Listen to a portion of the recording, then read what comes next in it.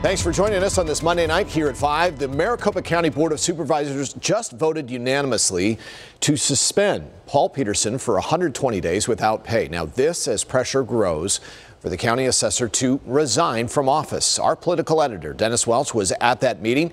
He joins us live from downtown Phoenix. Dennis?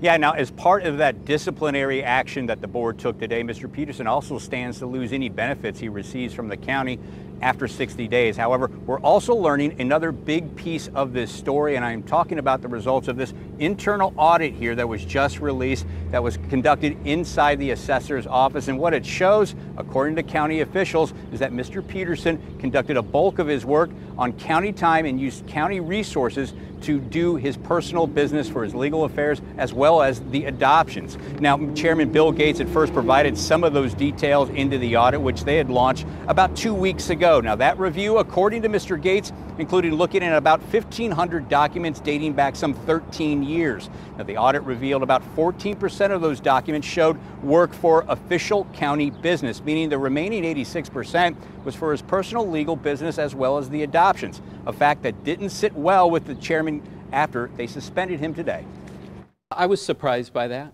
Yeah, I didn't expect that.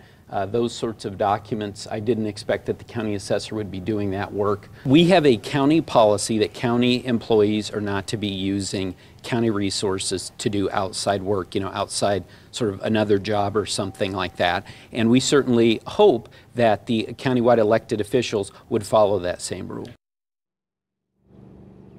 Now, that audit also points out that Mr. Petersen did not have any remote access to his computer. So they say that they claim that Mr. Petersen was doing his personal legal business as well as the adoption stuff out of his office. Now, I also want to mention that the board will begin immediately searching for a temporary replacement for Mr. Petersen. No timeline on when they want to complete that, wrap that up, but they do want to act pretty quickly on that. We'll send it back into you. And quickly, Dennis, the county board of supervisors, they would appoint someone in the interim? That is my understanding. They said that today, right after they after they suspended Mr. Petersen, that they will immediately begin that search for a replacement, which we can only assume is going to be temporary, given that this disciplinary action is for 120 days, or basically 4 months. And that takes us right in through the first of the year when the state legislature goes back into session. Dennis, lots of good reporting down there live from downtown. Thank you.